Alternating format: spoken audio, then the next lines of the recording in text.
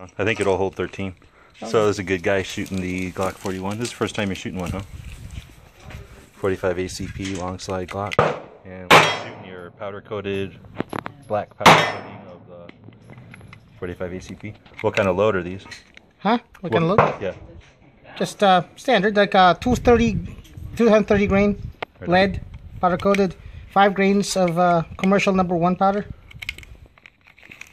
I already tested it on my 1911, and they shoot at about 870 feet per second, which is perfect. Oh, you want to chrono it then? Because this, I think, has a yeah, longer barrel. I definitely will chrono it. So let's see how if there's a difference between guns. What if the gun will influence speed? Did you just? Is that what you just shot with your 1911? Yeah, so I just shot 1911 on this. Are these all the same? Huh? Are the different colors the same? All the same, yeah. One more. I'm gonna put 10 rounds on 5 ACP on this. There you go. 10 rounds. And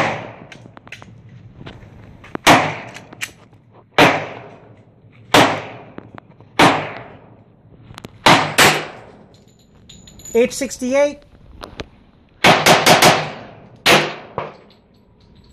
No, that was error. H62.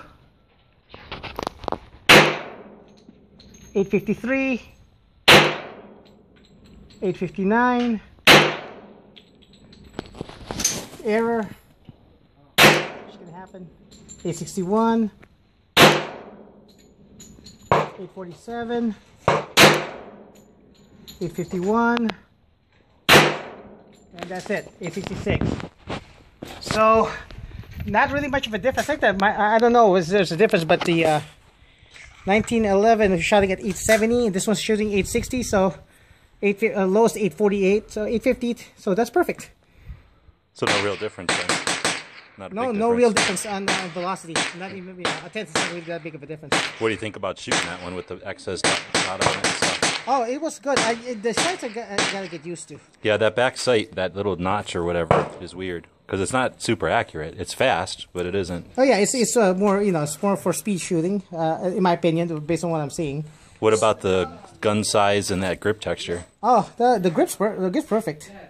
The trigger's good. So did I win you over? You can buy a Glock 45 now? Yeah, funny. I'm just wondering. I don't know. The thing is, it didn't really feel much of a difference. It's a good shooter. I mean, I've shot Glocks before. Sure. And but in a 45 ACP one? Huh? No, this first time I shot a 45 ACP. The only other 45 ACP I've shot is it's an XD. Yeah. Springfield XD. Which shot fine too. So it's hard to judge because it's just. I don't know, 45 ACP to me is 45 ACP. It didn't really kick hard. That's the thing, it doesn't. So I just figure it's like grip size. If it's comfortable for you, then you're going to shoot it fine. Yeah. It didn't really feel any different from the 1911. It didn't really flip too high. Yeah. It was consistent. I mean, if I had like a speed shooting between this and 1911, it would probably feel the same. I'd probably take it just the same. So, hey, but actually, well, the only difference is, it's got the flashlight, the extra weight. Yeah, that probably adds a little bit. In the front does help a bit. There's 2 batteries and some aluminum, so yeah, some weight. It's just it does help in keeping the flip up. And this is I've always complained that if you limp wrist a Glock, you'll have a problem. But this is hard to flip. It's hard to limp wrist this thing. So if you're gonna get a Glock, get a big Glock, and get a 45 or a 40. 45 actually. If I was gonna get a Glock, I'll get a 45. If I was gonna get one. Okay. Right on. We've settled it for everyone now. Leave your comments and wherever you see the video. Thanks for watching.